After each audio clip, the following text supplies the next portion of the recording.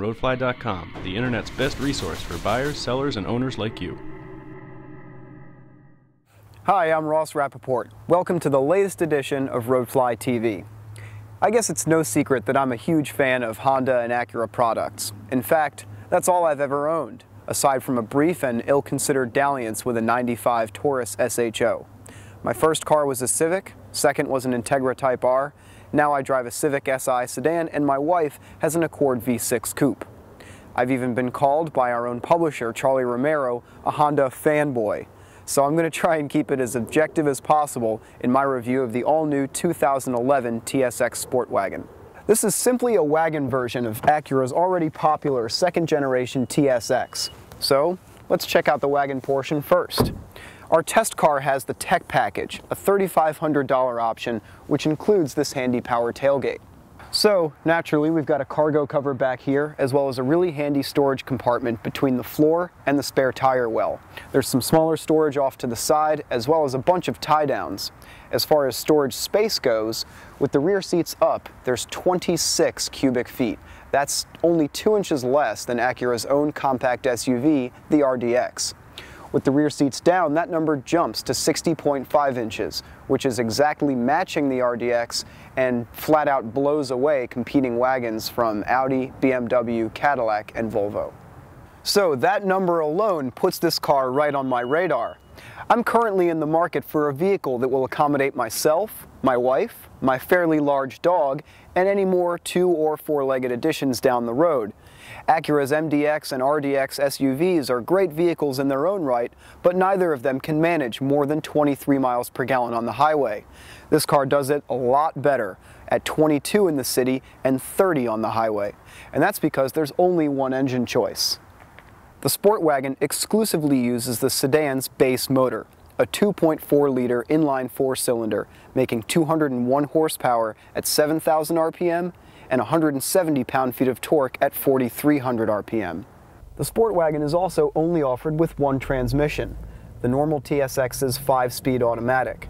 And that brings me to my only gripe with this car, is that Acura has a lot of really sophisticated performance hardware, but none of it trickled down to this car for some reason. For example, the TSX sedan is offered with a V6, which gets it to 60 miles an hour in the high 5-second range. And since there's only a 2 mile per gallon reduction when compared with this car's 4-cylinder, I think it would have been appropriate to at least offer it. As is, this car's acceleration is adequate but not inspiring, so I'm not going to risk my driver's license for your viewing pleasure like I normally do, and I'm pretty sure my cameraman's happy about that. This car will get to 60 in the high 8-second range, and the quarter mile should eventually fall in the mid-16s. Matters are helped somewhat by the car's transmission, which includes a sport mode that holds the gears for longer and paddle shifters on the steering column. So, from what I've read, as you know, Roadfly doesn't have its own testing equipment for stuff like handling and braking, but the numbers are pretty good, besting most crossover SUVs. But as with most Honda and Acura offerings, this car is more than just the numbers.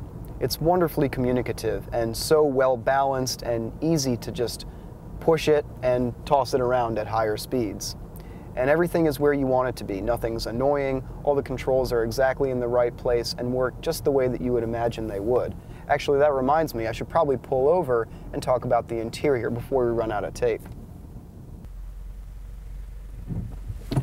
Fans of the TSX will feel right at home. Actually, any Honda or Acura owner should be able to get situated in here within a matter of minutes while wearing a blindfold.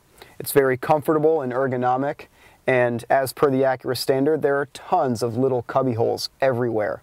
There's also a cool sliding armrest atop a climate-controlled center console, which is also where I've got my iPod connected to the car's award-winning ELS 460-watt stereo system, which is universally acknowledged as one of the best OEM car systems ever made. And that's controlled through the car's nav interface, which, again, is renowned as being one of the best the industry has ever seen. So the nav system probably deserves its own video, but the short version is nobody does OEM navigation systems like Acura. In terms of the cars I've tested, only Infiniti comes close.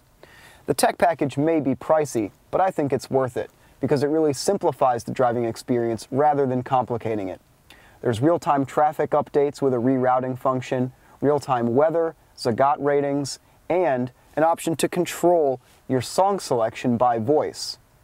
There's also a rear view camera, which is starting to make this tech package sound like kind of a bargain. And that really describes this car in a nutshell. It seems pricey at first, with an as-tested MSRP of $34,610, not including destination charges.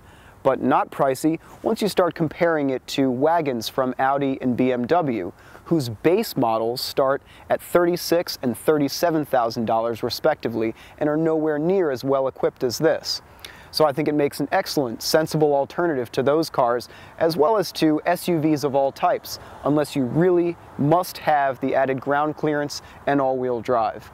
And if this car ever gets a more sporting drivetrain, it'll jump from sensible competitor to class leader, in my opinion.